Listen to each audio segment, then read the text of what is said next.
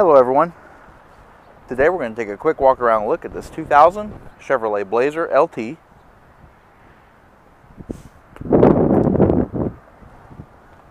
This Blazer is in light pewter, has a graphite ultra soft leather interior. It is a four-wheel drive powered by the 4.3 liter Vortec V6 engine with a 4-speed automatic transmission. Has the Firestone Destination LE 15-inch tires on the 15-inch aluminum wheels. This vehicle does have keyless remote entry, sunroof, has a trailer tow group. Let's go and take a look at the interior. Alright, so this is very well equipped. Heated power mirrors, windows and door locks. 8-way power driver and passenger seat, 2-driver memory. Both seats have adjustable lumbar support and both seats are heated in the front.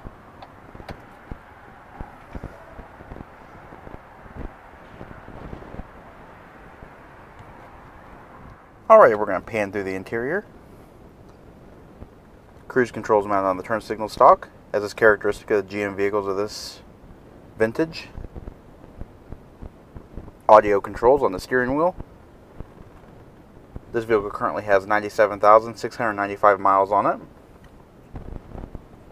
Shift on the fly electronic four-wheel drive. AM/FM CD player. Automatic climate control. It does have also a tape player as well.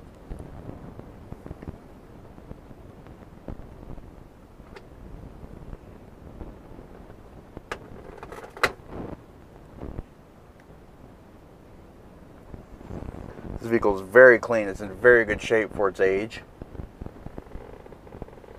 Overhead, you have your sunroof controls, HomeLink universal garage door opener, overhead console with outside temperature display and compass, as well as a trip computer, automatic dimming rearview mirror.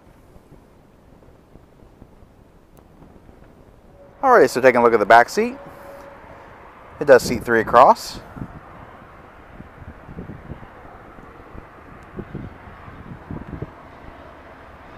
Seats do fold down, 60-40 split.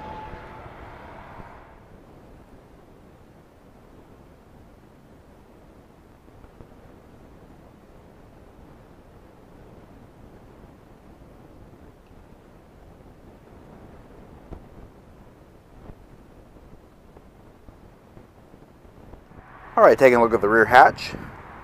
Do have 4 tie-down hooks. Also has an integrated cargo shade.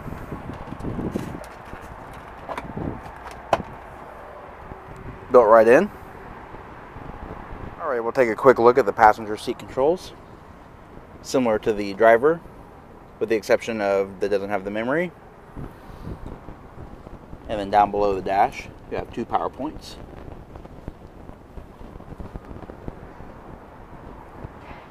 Alright, this does conclude our quick walk around look at this 2000 Chevrolet Blazer LT.